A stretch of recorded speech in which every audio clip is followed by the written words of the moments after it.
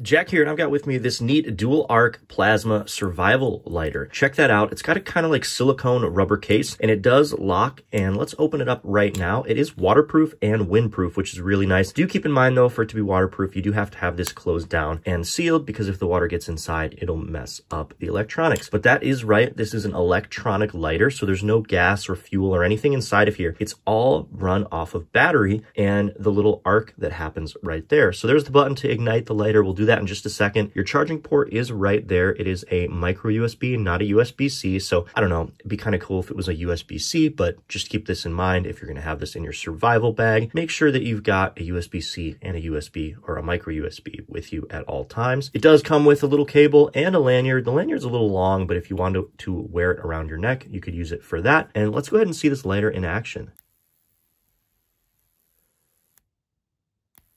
You can take a look at the arc right there. It's really cool and neat. To give you an idea of how quick this will actually set something on fire, I've got a piece of paper here. Let's go ahead and turn it on.